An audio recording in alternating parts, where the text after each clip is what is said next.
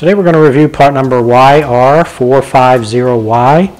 This is the Yates bow roller for boat trailers. This roller is constructed of a thermoplastic rubber material. This material is stronger and more durable than your traditional rubber roller. It is also softer and more pliable than the polyurethane. This material is a non-marking, non-scratching material, and it is made in the USA.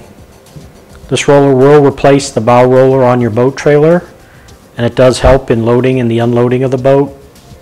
This roller will support the front of the boat as it sits on the trailer, and it will help absorb any road shock while the boat's being towed. We are going to do a couple measurements on this. The length is 3 3/4 inch. The diameter is 3 inches. It does have the heavy-duty nylon bushings on both ends. This roller is designed to fit a 4-inch wide bracket that uses a 1/2 inch diameter shaft. And that should do it for part number YR450Y.